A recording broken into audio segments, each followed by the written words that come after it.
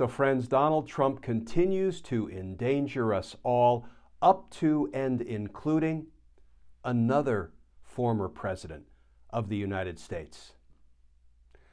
Let's talk about that, because justice matters.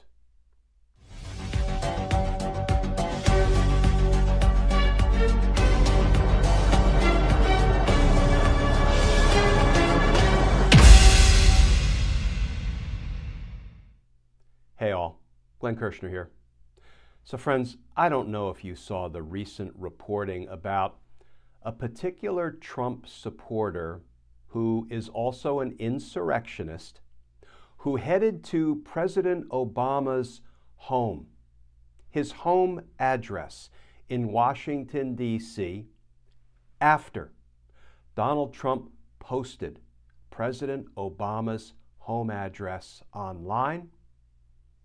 And this particular Trump supporter, this insurrectionist, headed to President Obama's home with 2 guns, 400 rounds of ammunition, and a machete.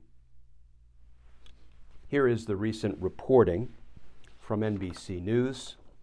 Headline: January 6th defendant arrested near Obama's home had guns and 400 rounds of ammunition in his van. And that article begins, a Trump supporter who stormed the Capitol wearing a Make Space Great Again hat had 2 guns and 400 rounds of ammunition in his van when he was arrested Thursday near former President Barack Obama's home, federal authorities said Friday.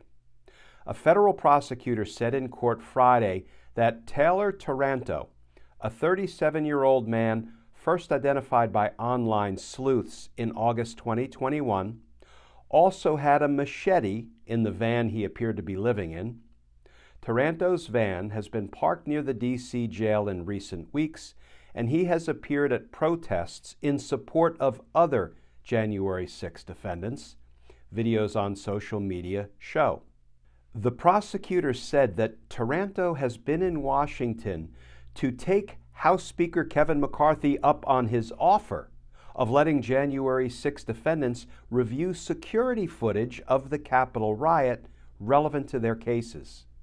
Taranto had posted recordings of phone calls he made trying to get access to the footage to his social media. Taranto has acknowledged entering the Capitol on January 6th in social media posts and questioned why authorities had not arrested him. His lawyer did not immediately respond to a request for comment. Taranto showed up at Obama's residence on Thursday after former President Donald Trump posted screenshots on his Truth Social platform that featured a purported address for Obama's home in Washington. Taranto's account reposted Trump's post with President Obama's home address. So friends, let's recap. This guy is a Trump supporter. He's an insurrectionist who participated in the Capitol attack on January 6th. He came to D.C. in response to Kevin McCarthy's call, his invitation. Come to D.C.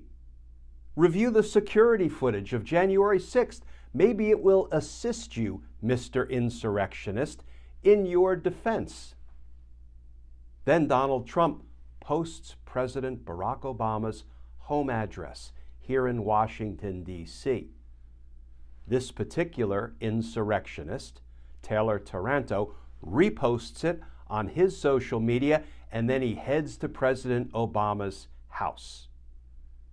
And as he is headed to President Obama's home, he is arrested with what? 2 guns, 400 rounds of ammunition, and a machete. You know, friends, I am sick and tired of Donald Trump endangering our communities, endangering our society, endangering American democracy, with nothing being done to address the danger. And of course, in a related story, as we discussed yesterday, leaders from around the world, the heads of democracies around the globe are asking President Biden, why hasn't Donald Trump been held accountable for the insurrection? We don't know what President Biden tells them in reply. Donald Trump's continued supremely dangerous conduct, going unaddressed by our law enforcement authorities, is so infuriating. It's so disheartening. It's so corrosive to the rule of law. It's the antithesis of justice. And justice matters. Friends, happy Independence Day. We fight on. As always, please stay safe, please stay tuned, and I look forward to talking with you all again tomorrow.